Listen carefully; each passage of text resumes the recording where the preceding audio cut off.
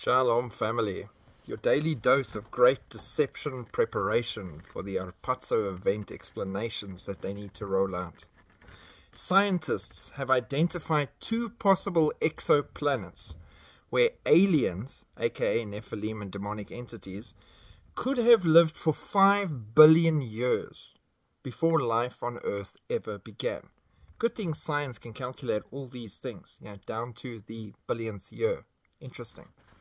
The planets could exist in our own Milky Way galaxy and share many similarities with planet Earth, allowing for a civilization to thrive. There is a possibility that planets like ours with water and oxygen exist, and they are older than planet Earth, their civilization having a major head start. This would mean planets hosted life more evolved than humans, and such civilizations would have the capacity to wipe out humanity if it so desired. So, what they're saying to you is, there is alien life out there, way more advanced than us, in our own solar system. 2 planets so far identified.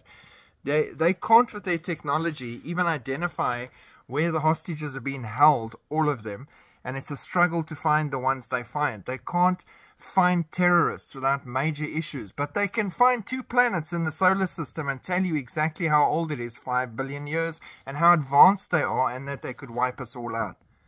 Now, if only they could focus that science on Earth, can you imagine what we could accomplish?